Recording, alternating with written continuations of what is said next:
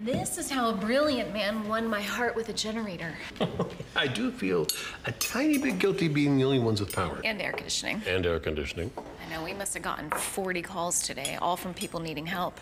It's bad out there. Well, here's to a quiet evening. Oh. Did you check your text? I didn't.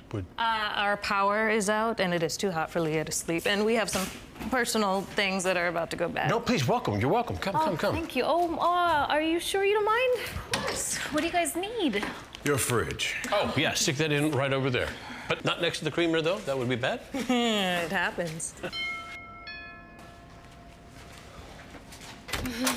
Hey, sorry, we know it's late. Can you believe how hot it is out there? Right, this time of night? Oh my God, air conditioning feels so good.